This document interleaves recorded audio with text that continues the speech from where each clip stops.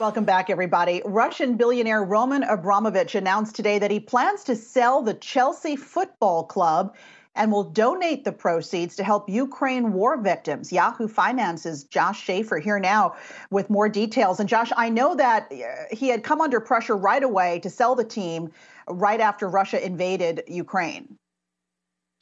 Yeah, Alexis, it's a story we've been following for a little over a week now, and it seemed earlier in the week like maybe Abramovich was just going to kind of separate himself publicly from Chelsea, but not necessarily financially. Turns out today, as rumors were swirling in the media, Chelsea comes out with an official statement from Abramovich that he intends to sell the club. So the Premier League club is one of the most expensive in the world. We should note it's at an estimated $3.2 billion per Forbes, and that's about $2.3 billion in pounds in England, where the club is. And Abramovich said the sale isn't planned to be fast-tracked. They're going to take their time, and he won't be asking for any of the estimated 1.5 billion pounds he's loaned Chelsea over the last 19 years as he's owned the club. Part of his statement here, he said that he said, quote, "I have instructed my team to set up a charitable foundation where all net proceeds from the sale will be donated. The foundation will be for the benefit of all victims of the war in Ukraine.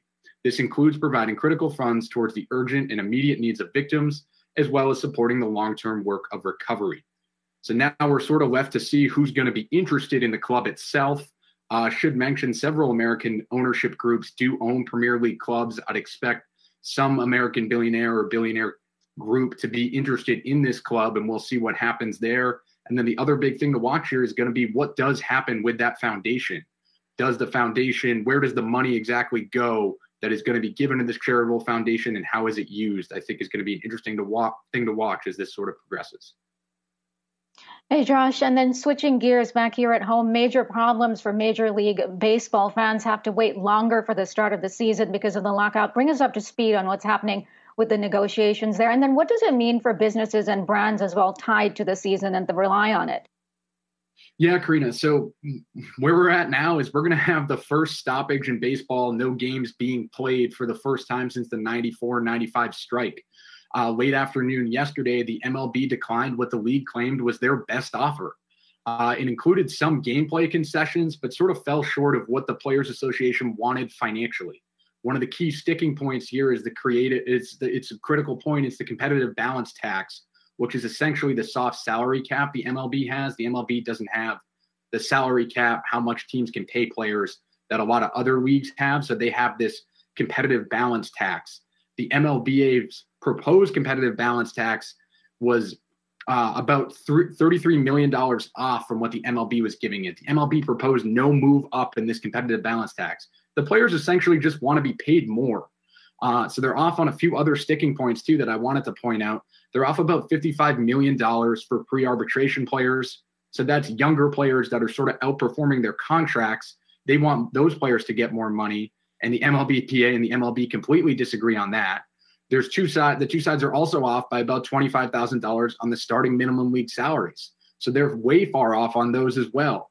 And so we're showing some of the graphics now that I wanted to point out that kind of illustrate what the players are arguing here.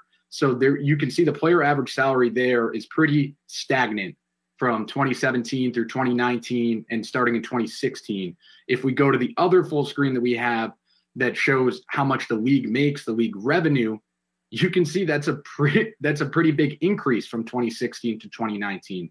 So we pretty much have the players saying, hey, you made about $1.3 billion more dollars in 2019 than you did in 2016, but our average salary isn't moving at all. What's up with that?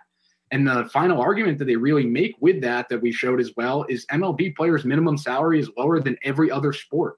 They just want to make as much money as some of these other sports, and especially these lower level players want to get paid. Right now, the sides seem pretty far apart. They're not even in active negotiations anymore. They're not in the same place talking. So I don't think we're going to see any movement here for a little while, guys.